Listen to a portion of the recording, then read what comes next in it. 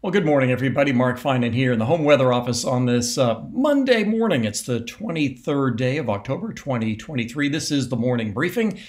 As I look out the window of the home weather office, about 20 minutes ago, I couldn't see my neighbor's house, which isn't very far away. But now the fog is beginning to lift a little bit. Pretty foggy after the rain we had yesterday. And I'll tell you, for some areas, that system really overperformed, certainly from what we were thinking back on Friday.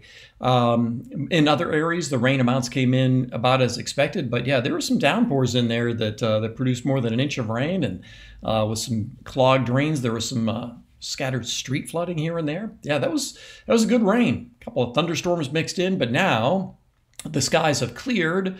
But you can't tell that if you're under the fog. And here's the satellite, and you can see that is a ribbon of fog that is up and down the valley and kind of banked up to the foothills, probably up to about, maybe anywhere between 800 feet to 1,500 feet in elevations on the foothills. And then you go above that, and you're in nothing but clear sky, and the west side of the valley is also clear.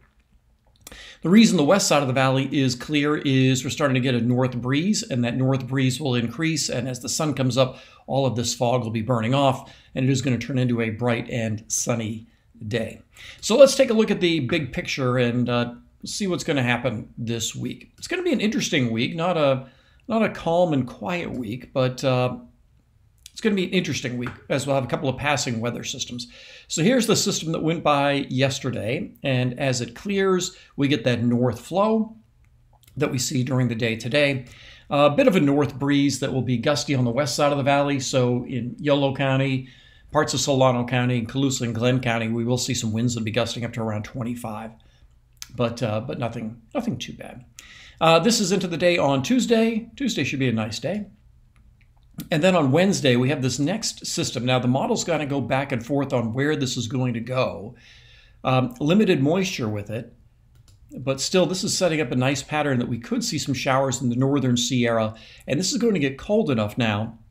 It's going to get colder this week, so that as we start getting systems going by, instead of talking about rain, we will be talking about Sierra snow from these systems. Now, that one may not do very much for us. This is into the day on Thursday. And then into the day on Friday, Saturday, this system could also bring some snow to the Sierra, maybe a shower to the valley, but this is a cold pattern. If you look at where this high is, up here in the Gulf of Alaska, look at the flow.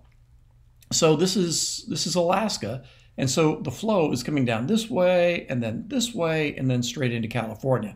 Yeah, so that's a cold pattern for us.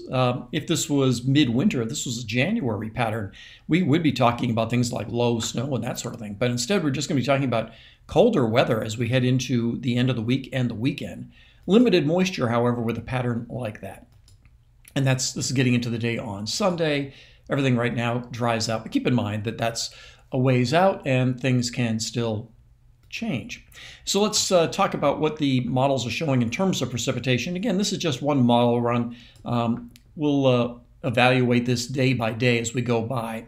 This is the Wednesday chance of rain. So here's that system I was showing you that's going to kind of scoot by to the north. There's some rain in the northern part of the state. And then there's that maybe mixture of rain and snow that would go through Lassen and Plumas County. And maybe a shower for the valley depending on what the model does over the next couple of days. And then this is that passing system on Friday, Saturday. So this is Saturday. Saturday's looking very interesting for the chance of some snow. Now, we're not talking about, snow to close Interstate 80 or chain controls or anything like that, but maybe a few inches of snow. And this is Saturday, and if you do plan on using something like Monitor Pass or Ebbets Pass or Sonora Pass, we may see a temporary closure there, depending on what happens. But again, this is Saturday. This is a long way out. Things can still change. Just keep that in mind if you're planning on using those passes this weekend, that things can change, and you better just kind of pay attention to the forecast over the next few days. And then this is Sunday. That would be a north wind down in the valley once again. So let's talk about how the temperatures are going to be changing through this week. And this is just to kind of show you the trend. This is today with temperatures up around 80, and this is based off Sacramento, and this is just a model. Don't get too hung up on an individual number. The high might be 78, maybe 79, 82, somewhere in that range. But you notice that Tuesday is a little bit cooler, upper 70s, but then this is Wednesday, this is Thursday, this is Friday. This model calling for daytime highs in the 60s, which is certainly a possibility, and the cooler weather would last into the weekend. So we really have turned a corner here, as we always do at this time of year. We had 91 in Sacramento back on Thursday. Yesterday, we have rain with a high of 70, so a 22-degree drop there. And then as we head into this week, the end of this week, we're going to be seeing highs in the 60s. So we always see this kind of drop at this time of year.